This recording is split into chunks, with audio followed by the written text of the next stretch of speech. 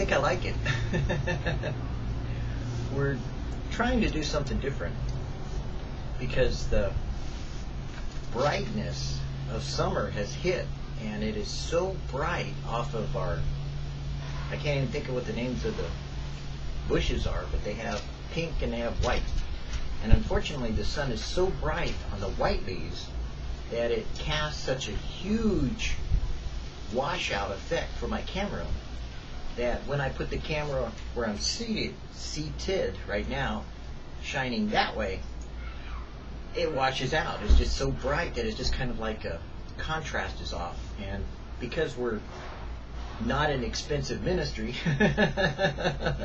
also known as free, God knows when you hear something that's free, you know that they don't have much money. But, and if they mean free. Sometimes they mean free if you sign up, you know, and all that kind of stuff. But anyways, it's been a challenge, you know, sometimes to just use this camera I have without abusing it, because I've knocked it over, I smashed it, I've knocked it off its stand, knocked it around, poured water on it. I've done all kinds of things this poor camera. And yet, it still works effectively and is effective even in the brightness of the light, when the contrast and I can't get the brightness mix to not do a washout, especially with all the background light. Now of course, you know, if you wanted to set up lighting and use some diffused screens, you know, and do the kind of professional video editing that you can do, you know, with I even have it on my computer. I have some of the professional video editing stuff. You could take out all the washout and you could adjust this and fix that and make this and make that. But that's not what we're about, is it? We said we like to talk about, to relate where we are, as we are, the way we are. And one of the things that I've been wanting to do with VidDevo is to get the laptop going so that we could just shoot some scenes inside the house. We probably won't do that here. Because as today's devotion says, it looks like more things are happening, you know, again, step by step, leading to a different direction. And unfortunately, that means probably in a long distance state, you know, far away. And I'm glad of that. I mean, it's like God told me a while ago that, you know, we're going. I mean, there was no doubt. It was like, we're going to go. And so people ask me, well, how did you know? And I said, well, and I relate to them the circumstance. And usually they're pretty impressed with the circumstance. They're like, wow, that's awesome. That's God, you know. And I go, yeah, you know, I mean, for me, it's like, you know, on the outside, I share with them the joy. And I go, yeah, it was, you know, it's obvious. I mean, that was the beginning, you know, and, well, part of the beginning. And that was confirmation. Then there was more of this, and then this, and you add it all together, and you come up with, you know, your formula for how to hear God's voice. But the truth is, it was a little more direct than that. Because you see, with someone like me, because I've heard God speak, it was like, no, that's not exactly how it happened. There was a message one time that said, go, and I said, no.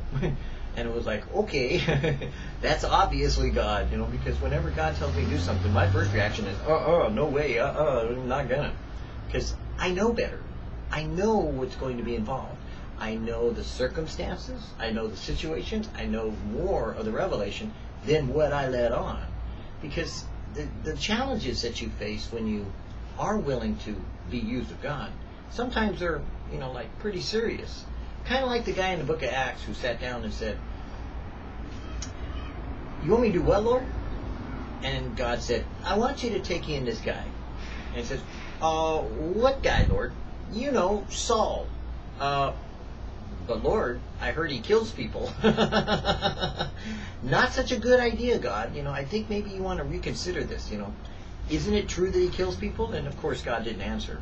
So he takes him in and prays for him, you know, and Saul's blind, you know, and he takes care of him for 3 days. Saul basically eventually recovers his eyesight. Never really hear much about the story after that. You know, the guy's kind of, you know, God's moved on with him and done something else, probably. But that little part is a great insight into how do you know it's God? Probably because you don't want to do it. The first reaction, usually, in my personal experience with my Father in heaven, is, That's my normal answer to whatever God tells me to do. No way. You pick someone else. You know, and I'm grinning usually when I say it, because usually it's like, yeah, I know. Okay, I get it. And then gradually God wins me over, because he'll give a teaching after teaching after teaching on it, you know, and why you should, how you should, where you should, and just how much of a benefit there is, and all the different things that are going to go on, and you know, and it's kind of neat, you know, for me in my relationship with God to see that and to be reassured that when I go, I know to go. Because I'll be honest with you, when you get there, it's usually worse than you think. Challenging. Because when you've been a Christian a long time, it's not just, you know, smooth sailing. I mean, sure, there's ministries that have that kind of like, you know, oh, well, we contacted them, and they got a hold of them, and they did this and that and the other thing, and we went and we had a wonderful time, and we enjoyed ourselves. You know, praise the Lord. You know, that's good. I'm glad for you. You know, there should be those kinds of, I like to say, training missions that take people out of their comfort zone and let them experience something in a cross-cultural environment that causes them to reach out and step out of their own personality and their own formula of what they think a person is, to meet someone else in their need and to minister to them according to how God would send them and direct them. And a lot of times when you step out of your culture into another culture, you experience that, and that's a good thing. That's a wonderful thing. I think people should do that.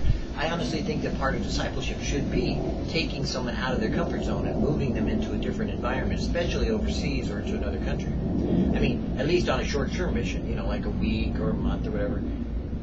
But you see, that really isn't what a missionary is. A missionary goes somewhere and lives and makes a living and has to live and exist where he's at as he is. Paul, being a tent maker, had to go to places and make his living as a tent maker while he did the work of the ministry. In the book of Acts, we see that.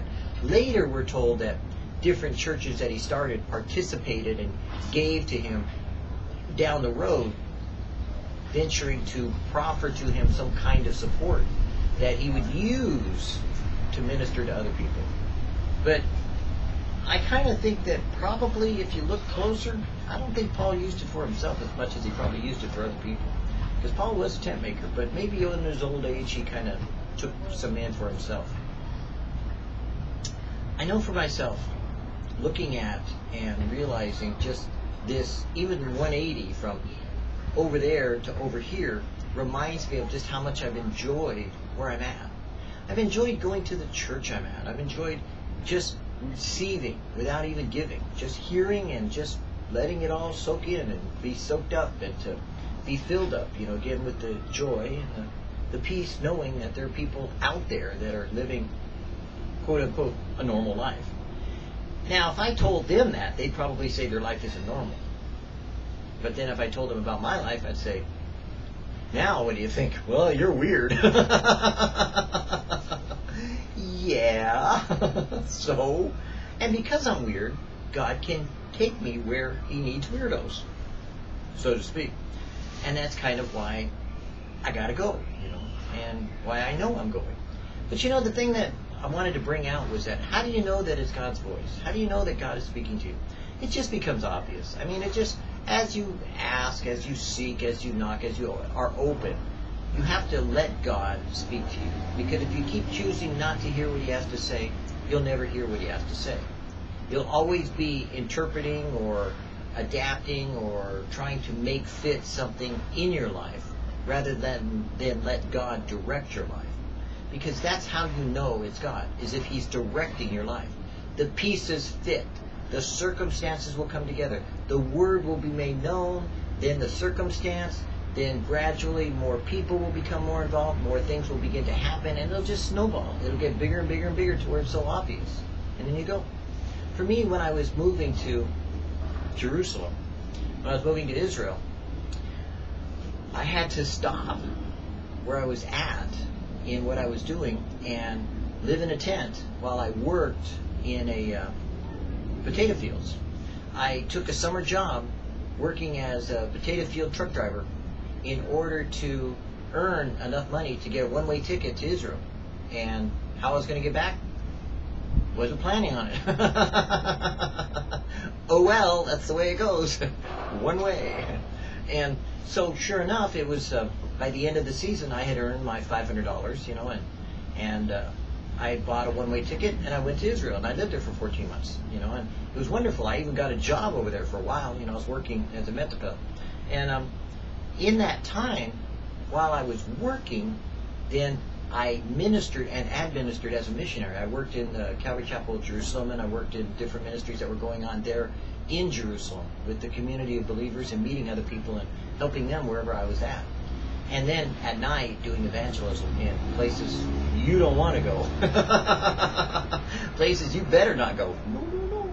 You know, and places you should not go. Oh, no. You get killed. And trust me, Jewish people will kill you. I know. But it was in a very orthodox part of the city that you should not be a Sherim. And city of 1,000 gates. But the point being is that the three of us that went there, we were passing out tracts, and it was just things that you shouldn't do, because if you did do them, you know, you could suffer persecution. So we did them because we had prayed, and, you know, we had basically planned on it, you know, and it worked out. So I like knowing that we can always trust in what God is showing. In other words, we can ask for, like Gideon did, fleeces. We can wait for, like God said, to listen to his voice. We can know that God is speaking to us and ask wisdom from him, because he never said that you have to interpret or second guess or play games with whether God's speaking to you or not. He said, my sheep hear my voice and they know me. They will not follow the voice of another. Bingo. Don't make up God's will for your life. Don't gift it, or don't lift it, or don't make it into something it's not. Be what God wants you to be, and study to show thyself approved, a workman that need not be ashamed, rightly dividing the word of truth, that you might know the word of God, that when he does highlight it to you, when he does inspire you with it, then you'll hear his voice, and he will guide you as a whispering in your ear to turn to the left or the right, as it says in Deuteronomy, or to even speak directly, as he did with his son when he said, this is my beloved son in whom I will please, as he did when Jesus spoke from, Jesus spoke from heaven to Saul when he said, Saul, Saul, why art thou persecuting me? And he says, who are you, Lord? And he said, hey, I'm Jesus, whom you persecuted. Oops.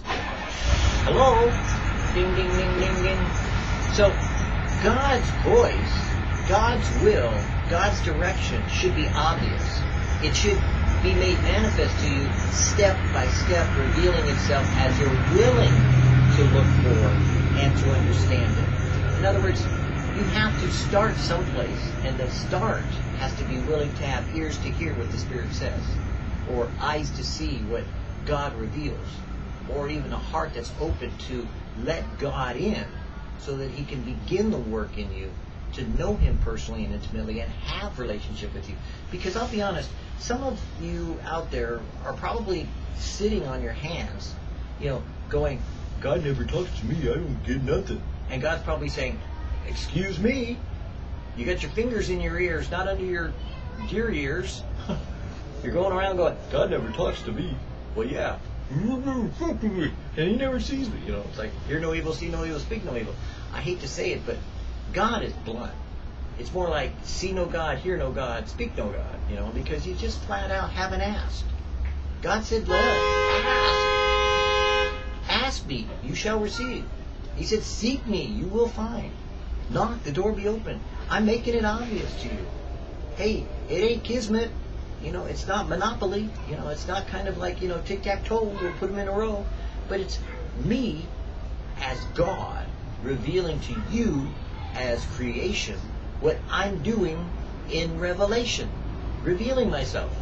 And that's what your quote-unquote relationship is all about.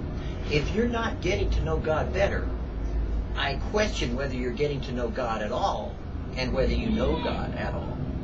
Because Jesus said it and made it blunt. Hey, my sheep hear my voice, man. You know, they won't follow the voice of another. You know, you got to get to a place where you're listening.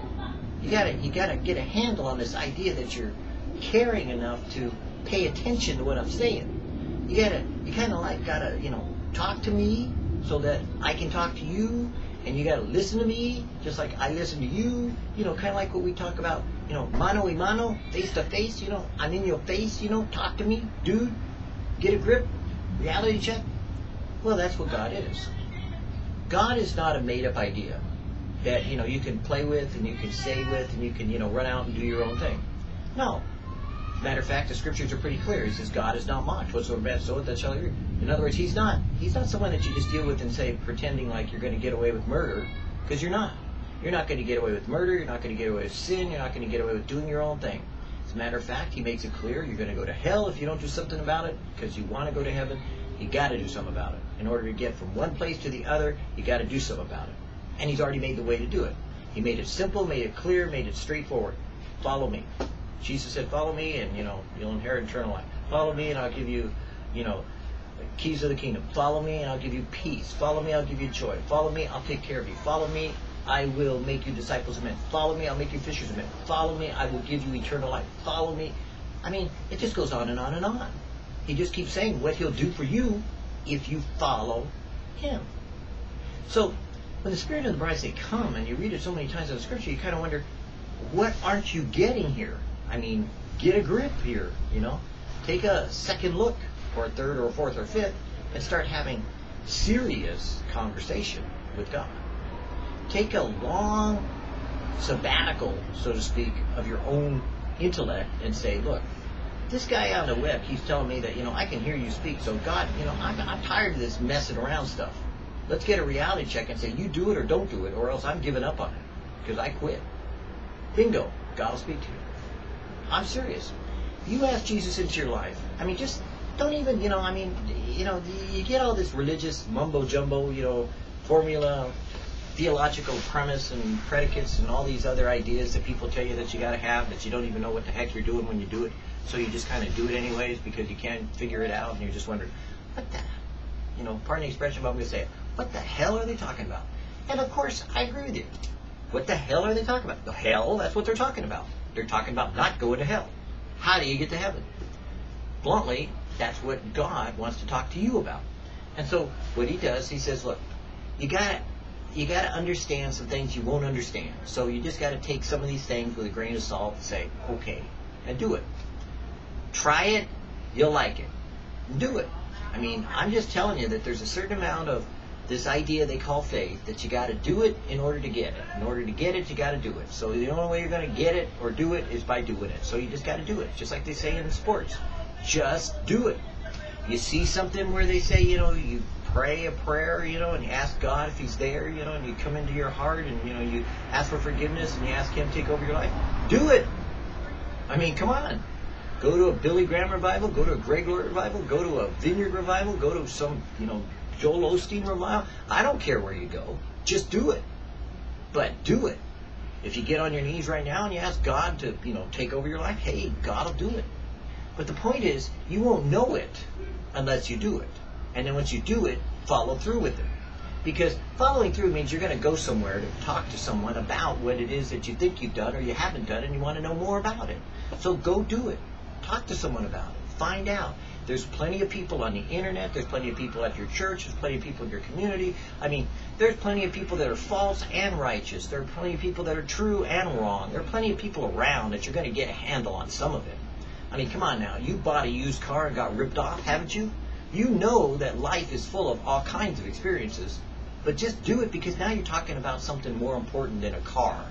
You talk about your life. And the time is for a reality check, for you to get real with your life. And that's why, if you want to hear if there is a God, get real with it. Get real with him. Because God's already gotten real with you. He's already proven his truth and his facts. He said, look, you're not going to get any other sign. I'm not going to give you any more signs. I've given you plenty of signs. I've done this and I've done that and I've done the other thing. I'm only giving you one. My son. And that's it. It's over with. No more. No more playing games. I'm done with it. I've had it. I'm going to judge the world, so guess what? I'm going to judge it on the basis of my son. I gave him. He took care of it. Everything is prepared. Now, you deal with it. And that's what God says in salvation, is that you need to deal with it. The reality is, Jesus said, come unto me. I'll take care of you. I will take care of your sins.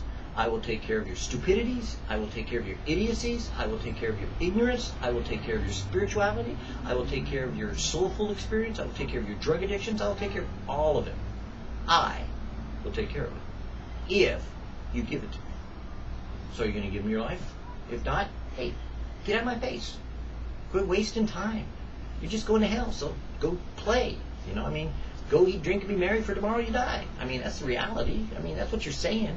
So if you want to hear his voice, then you do have to make the choice of one or the other. You can't go and play games pretending there's no God when you know, pardon the expression, I'm going to say it one more time, damn well there is.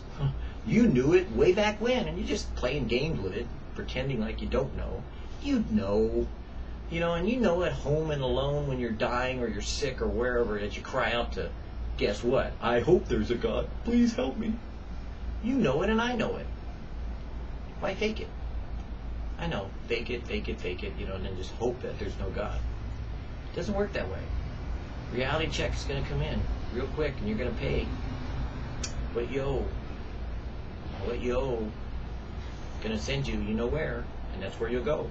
So rather than be where you shouldn't be, which is hell, go someplace where you ought to be, which is heaven.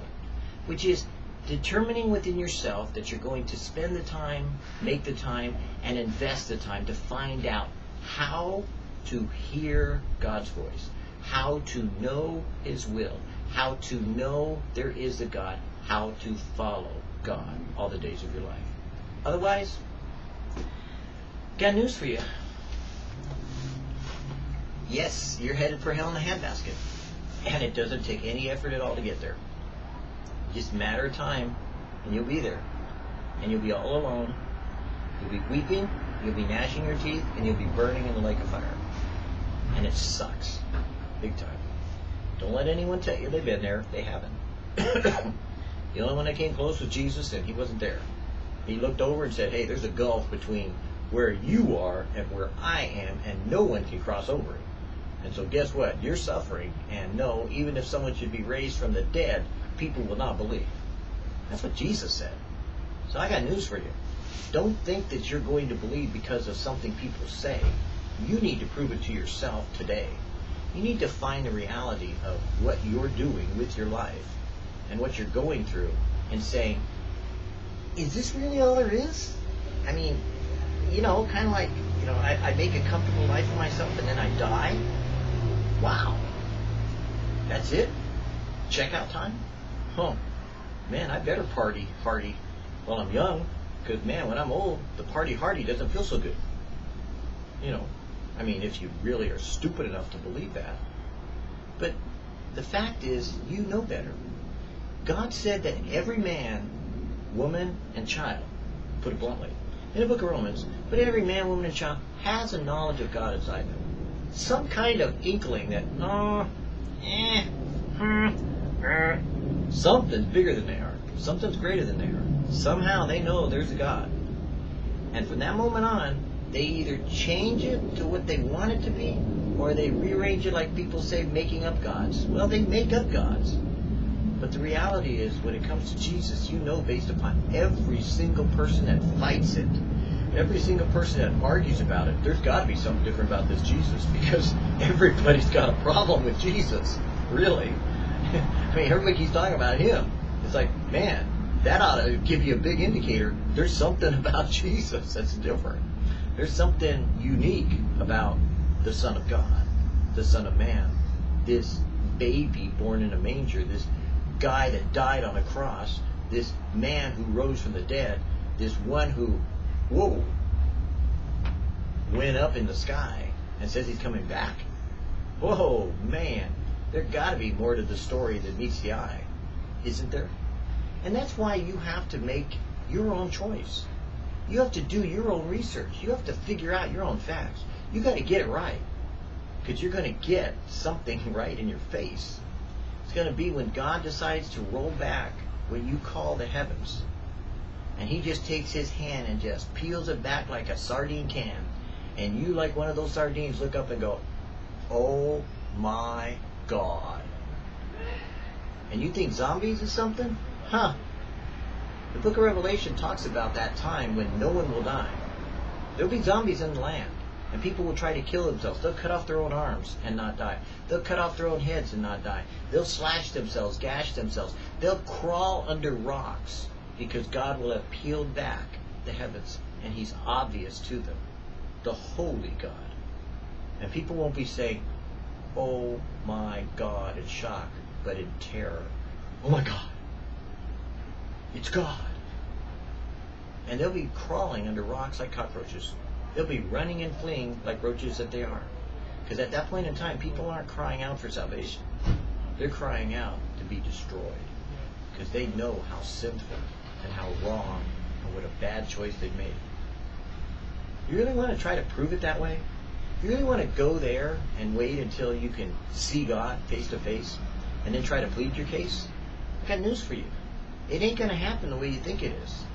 It's like, poof, instantaneous consummation. You are not made of the substance that can exist in the presence of a holy God.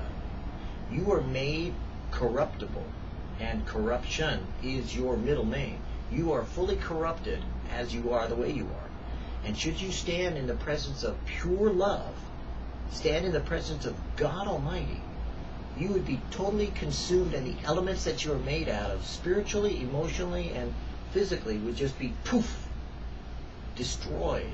So that God had to create a place completely absent of His holiness, of His love, so dark and so desperately wicked, or so desperately far away from Him that there's no possible presence of Himself and His love there, that it would feel like a lake of fire, that it would consume people, because sensory deprivation of the Spirit would cause them to burn everlasting in torment, because they would be deprived of the very nature of what God is, which is love.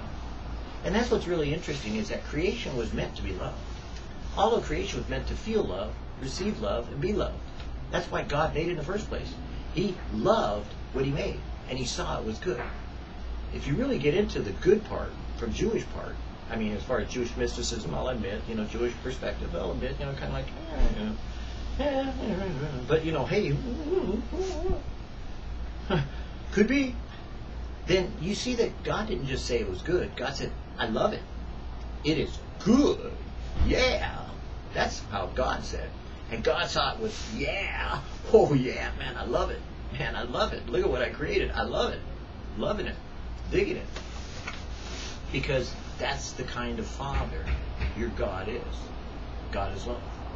And so, when you know that God is love, then you have to reevaluate your Old Testament God as being some kind of cruel and mean taskmaster, wiping out nations and this and that and the other thing and being cruel. I think you'll find that it's not just a theological idea of, they're under the sacrificial system. I think you're going to see, if you took love to the extreme and put it back into the scene, you might see it a little differently. Just saying. I do. And I look at it from a Jewish perspective and from a Gentile perspective, and we put it into perspective from God's perspective. And we put our thinking caps on, and we do our romper room, and we look in the mirror and we say, I don't think I got it right. So we take a look again and we go, oh, wow, God's making it clearer. Now, in His sight, I can see it a little better. And from His perspective, then we can understand what the reality was at Genesis through Revelation, which is all about the revelation, not just of His Son, but of the Father and the Son and the Spirit. The revelation of God. The revelation of Jesus. Because the physical representation of God is Jesus. Whether you know that or not, you won't understand that if you're not saved. But if you are saved, hey, you want to see God the Father? Bingo. Who's the old man in the white hair?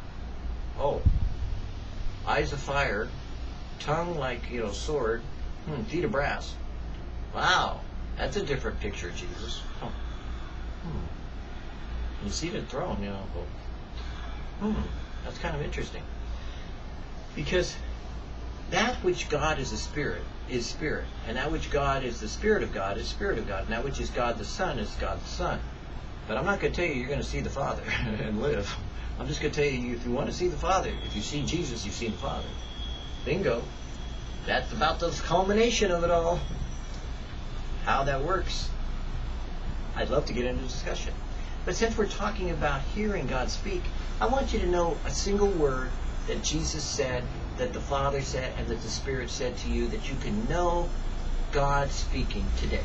That you can walk away from this revelation, this dissertation, this exhortation, this presentation with one word that you can bank on, that you can count on, that you can take to the bank, that you can invest your soul in, knowing it's God speaking to you today. And I don't care if you're saved or not. I don't care what it is you're doing. I don't care how it is you're living. I don't care where you're at or what you're doing tomorrow, today, or next day, or whatever. One word. Come. That's what Jesus said. That's what the Father said. That's what the Spirit said. That's what I say unto you right now. Come. That's it. Pure and simple. That's all it takes. You want to know God's voice? There it is, right now. You just heard it. God speaking to you. Come. Period. No questions matter. No questions asked. No interpretation needed. No explanation need be beyond that. You have heard God speak. There is no doubt beyond anybody's theological predicate, behind anybody's theological idealism, behind anything that anybody wants to tell you in exhortation or explanation. I will defy them to the day I die by telling them this is what God is saying to you today. This is what God is speaking to you right now with His voice.